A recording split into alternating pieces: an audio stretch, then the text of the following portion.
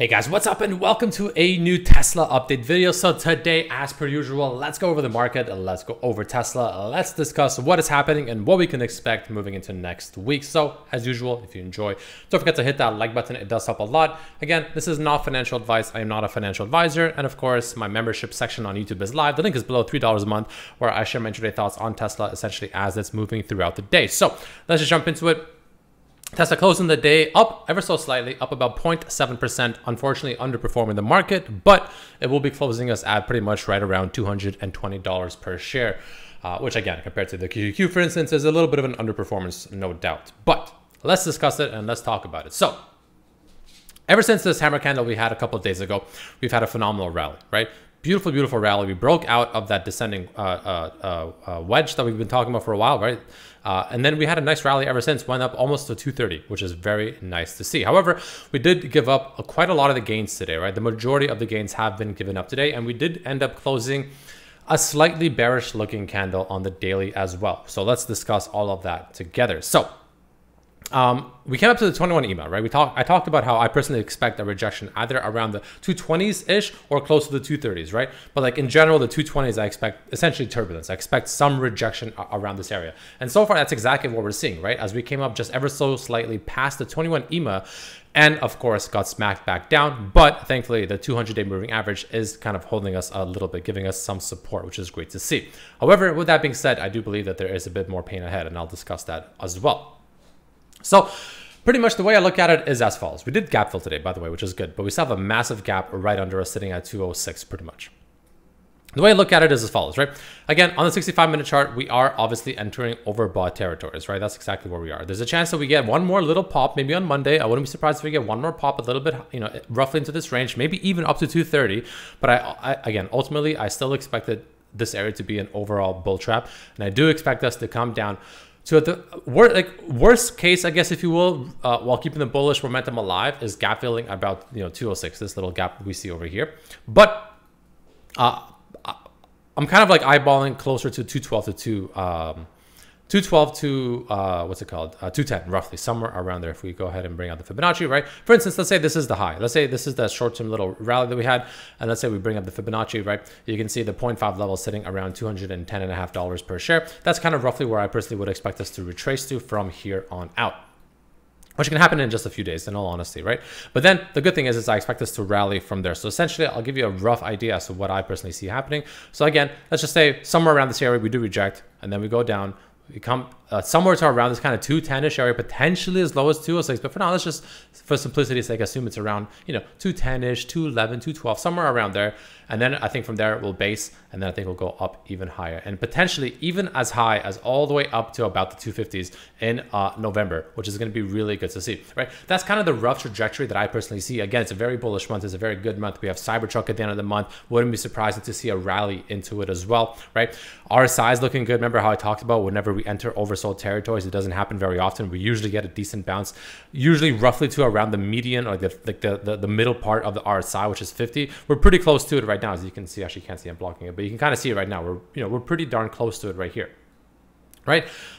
So that's important to understand. And on top of that, ever since the very lows that we had all the way over here just a few days ago, really, like literally 4 days ago, at about $194 per share, we had a 4-day rally from the lowest point to the highest point of about 16, almost 17%, right? That's a sizable rally. You don't just get those kind of rallies and just still continue going up. It's very common once you get those kind of rallies at some point, usually sooner than later, especially right now, based on the way we close today, to get a bit of a cool off, a bit of a mini correction, if you will, right? And that's exactly what I think is going to be coming to us, especially with the way we closed today's daily candle as well. So that's kind of the rough idea I'm overall expecting, right?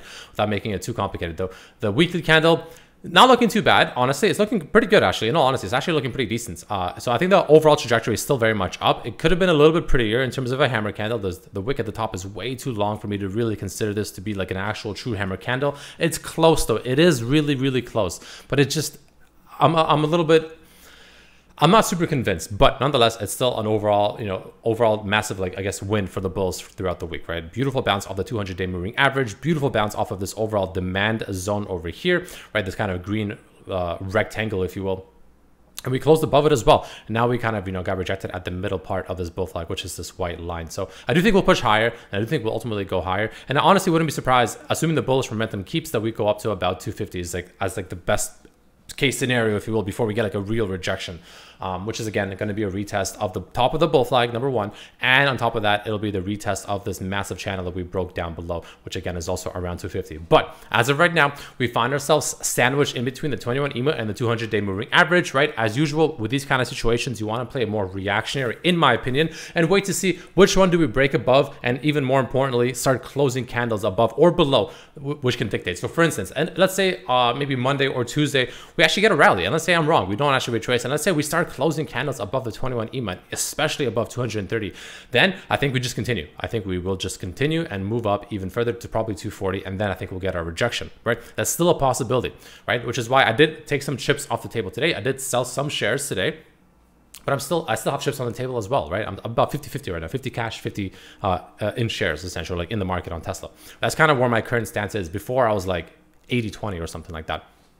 So I did take some chips off the table on the shares that are profitable, which is great to see because I do expect a sell-off, but in case I'm wrong, I still have chips on the table. So that's how I look at it. On the flip side, if we start closing candles below the 200-day moving average, like below 218, I guess let's just say to make it simple, right, which is today's low end, roughly where the 200-day moving average is on the daily, then I personally foresee us, again, playing out what I just said, going lower to about 210, 212. Worst case, realistically, to keep the bullish momentum alive, will be somewhere around the kind of 206-ish area to keep this to gap fill, rather, that we left the gap just a couple of days ago. That is also a very real possibility. And don't forget, right, we did talk about how we could potentially still set up a cup and handle pattern. And in all honesty, the high that we had today is pretty close to being high enough, really, to set up this cup, right? Like, it doesn't have to exactly go exactly to the decimal that this candle went to, which is like 230.53, right? Just close enough. And I personally believe this high that we had today, about 226.5, it's pretty darn close, man. Like, it's not far off to where you can easily consider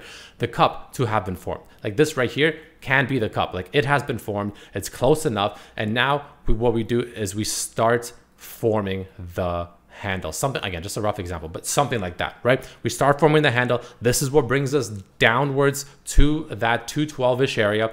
Also can be looked at as a potential bull flag from here like this. Whoops, let's go ahead and fix that. You can just look at it as a simple bull flag like this as well, like a very short-term bull flag, right? On the 65-minute chart. Also a possibility, same purpose overall. But ideally, or I guess the idea here rather, is we, again, zigzag in through like this, and then ultimately break up above. Play out this cup and handle pattern. Again, confirmation for this cup and handle pattern to kind of, assuming that's what it is, of course, assuming that this is what it forms into, which I think it will, would be essentially a break above 226 to like 230. That will be that's like the neckline of the cup. If we break above 226 to 230, that's really good. So the way cup and handle patterns work is, again, so you have the handle, right? So we have the cup, now we form the handle, and again, just a rough example, right? We zigzag through.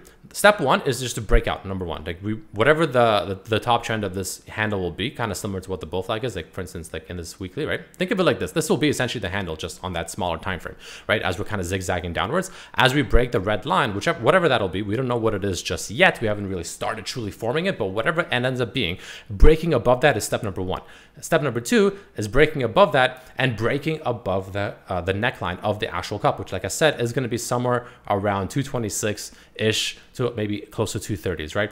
Those are the two major, like, important steps to break, and that's what determines whether or not this pattern will play out. And again, the way you usually kind of measure how far we go is you take it from the bottom to the top of the cup. So again, something along the lines of this, just a very rough example, right? So you take this, something like this, right?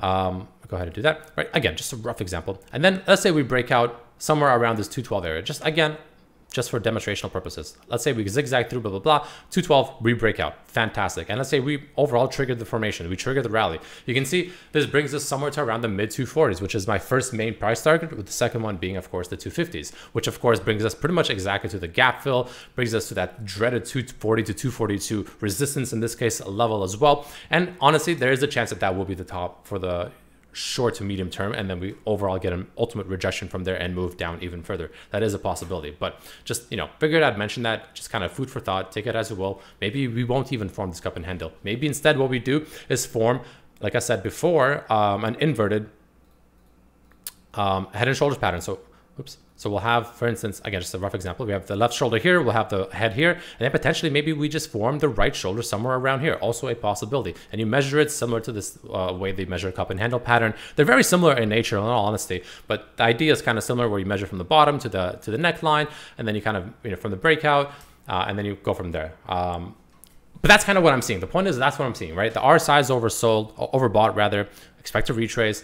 The MACD is kind of softening up on the 65-minute chart, but on the flip side, the daily you can see is trying to flip bullish, which is great to see as well. So that's going to be nice if we get some follow through there. The options flow, let's take a look at that very quickly. It's starting to look more bullish. Looking more bullish, a lot more bullish, a lot less bearish than it did this morning, a lot more bullish now, which is great to see. No like complete crazy massive whale coming in, but you know, definitely a lot more green than red, that's for sure. So that's a good sign. So you know, the bulls are starting to slowly step in, and I think that'll continue, especially if we continue moving downwards to 212. And ultimately, I think we're setting up for a potential beautiful rally for the rest of November, after a little bit, maybe a week or so of a little bit of pain, a little bit of, you know, correcting, if you will. And I think from there, we'll have a nice rally moving into the rest of the month. And I think it'll be a nice way to kind of, you know, close out this month as we get closer to the end. So that's kind of the rough way I'm looking at it, ladies and gentlemen. So let me know what you think down below. If you enjoyed this video, found it useful, helpful, whatever, don't forget to hit that like button. If I'm talking too fast, you can always play the video in 0.75 speed. I know I talk fast, especially when I get into something and I just really start kind of, you know, getting excited or like into the topic. I start rambling on a little quickly. My bad, it's just, it is what it is. But you can obviously reduce the speed on the video if that's an issue, of course. But nonetheless, thank you so much for watching. If you enjoyed, again, don't forget to hit that like button. Have a great weekend, and we'll see you all on Monday. So until then, peace.